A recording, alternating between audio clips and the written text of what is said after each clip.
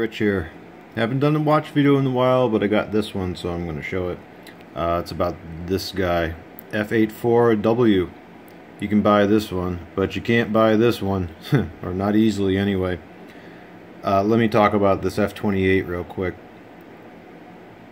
Very difficult to find. I bought this new years ago. It's only a clock. It does not have a night light. Does not beep. It's just a clock, which is great. But when it went out of production, it just freaking vanished. You can sometimes spot them on eBay. Oh, why the NATO straps? Well, I'll talk about that in a second. Anyway, you can't find these, or very rarely do you find them on eBay, and when you do, they're really beat up. Mine is a little bit used. It's got just a few minor dings on it. I won't get rid of it though, because I've seen guys selling these things for $100 for a $7 watch. Really?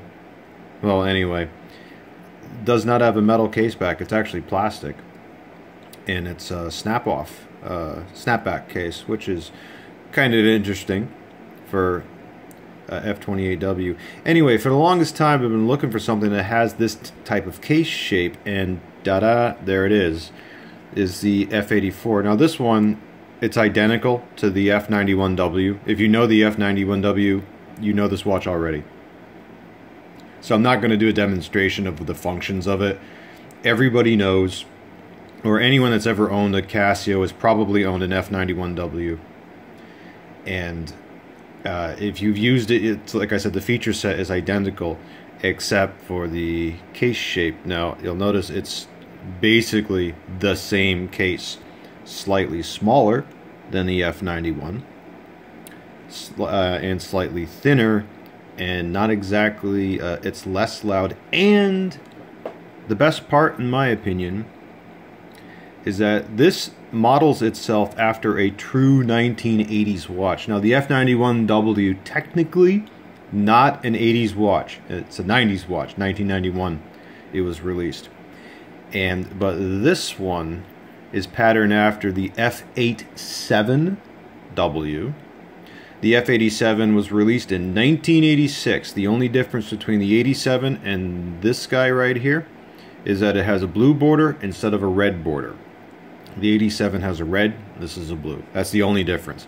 Functionally identical. Well, that, and it's made in Thailand and not Japan. That's the only two differences between the 87 and this 84. Yes, you can buy this 84 new. Can you buy it in the United States? No. I had to order this from Japan. And this is the JDM packaging that it comes with. It's very basic. You can tell because it's got the hang tag on it.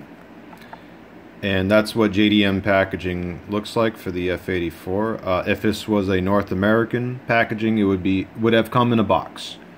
If it was in other countries like Italy or Spain, possibly a pouch.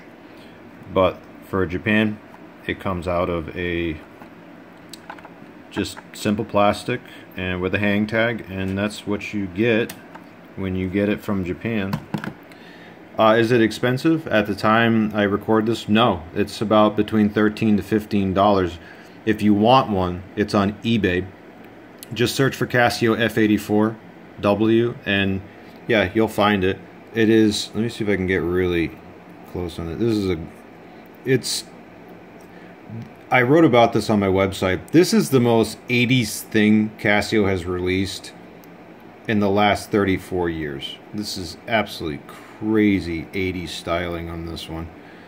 This one was already F-28. This was crazy 80s style. This is even further because you got the well, it says lithium on both of them, but that's got the little symbol to promote the fact that it has an alarm, because that was a big deal in the 80s. Like, oh wow, this has an alarm, really? Like, yeah.